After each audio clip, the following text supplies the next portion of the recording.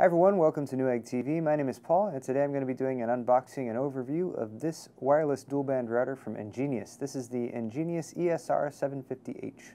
So the full name of this product is the EnGenius XtraRange Live Dual Concurrent Media Router, model ESR750H.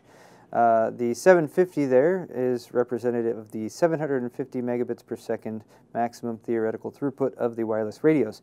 It's a dual-band router, so it functions on both the 2.4 gigahertz and the 5 gigahertz band, and you can connect to either one, but you can't do both at the same time. So you'll get a max of 300 or 450 megabits per second, respectively, from the 2.4 gigahertz or 5 gigahertz band. Next up, you get 10x gigabit connectivity. I believe that's referring to the gigabit hub that's built in, so 10 times the typical 100 megabit hub that you get in a lot of routers. So you get gigabit connectivity in the back. You get 5 antennas for maximum coverage. 2 of them are external. They are 100 milliwatt high output double wireless range antennas, so that will give you maximum range from the router. It's saying 3 floors of penetration from your wireless radio. So depending on the construction of your house or the office or wherever you have this installed, that's sort of giving you an example of what you might be able to get access to the router from if you're connecting wirelessly. You also get a USB port on the back, so you can use that for USB storage and sharing. You get integrated network security. Of course, you have WPA and WPA2 wireless connection security, and you get Wi-Fi multimedia streaming, which there's a little bit more information about on the back of the box. So here's just a little diagram of that extended range you get with the built-in antennas. There is some information about the built-in firewall. You get a hardware firewall with the router, which is very important to have. Smart media streaming. So here's just a quick example of using the dual band functions. So down here, for example, you have a laptop, tablet, PC, a smartphone. Those are functioning on the 2.4 gigahertz band.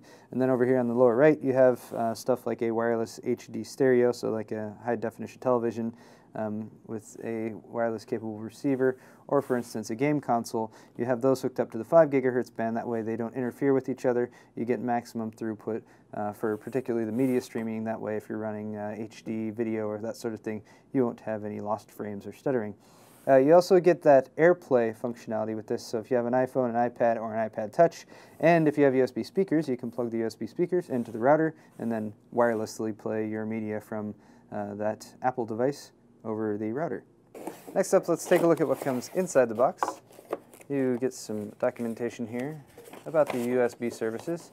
Again, you can connect a USB thumb drive or an external drive to the USB port on the back of the router. Use it for network storage. You do require to install some software for that, though. Here's the router itself. We're going to come back to that in just a moment. Let's go over the rest of the accessories. This is probably an AC adapter. This is an AC adapter right there. Plug in and provide power to the device. Here's a little contact card for EnGenius for worldwide technical support, so you can use that to contact them if you're having any troubles. Here are your included external antenna. Again, 5 total antenna, 3 of them are internal. These 2 are external, so these are 5 dBi antenna. They can be articulated to improve your wireless range.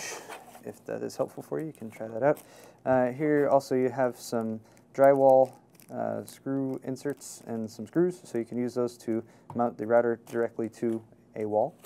You also get your EnGenius XtraRange router manual right here, so it's got different languages and basic instruction for setting up, instructions I should say, for setting up and getting the router up and running, logging into the router from an internet browser.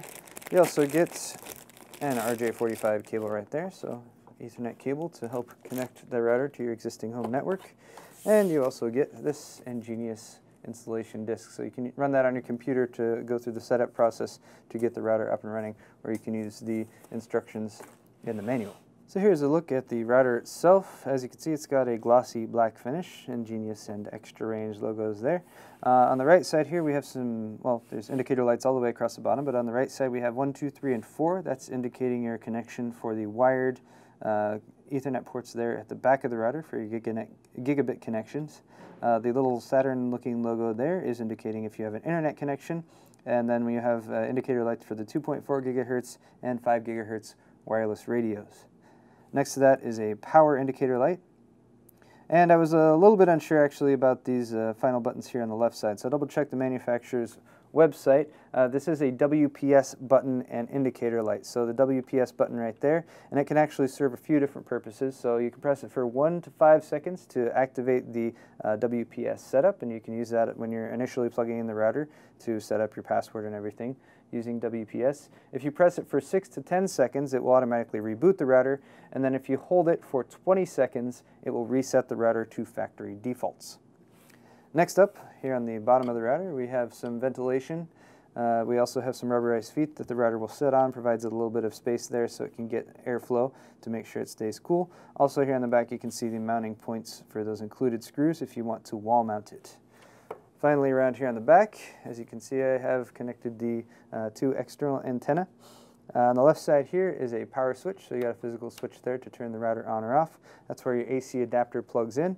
Then you have these wired ports right here. Again, this is gigabit Ethernet, 1000 megabit per second LAN ports. And then speaking of which, your wireless connection on this is compatible with 802.11 A, B, G, or N. Of course, backwards compatible, but if you want that fast wireless connectivity, you will want to use devices that have 802.11N wireless adapters.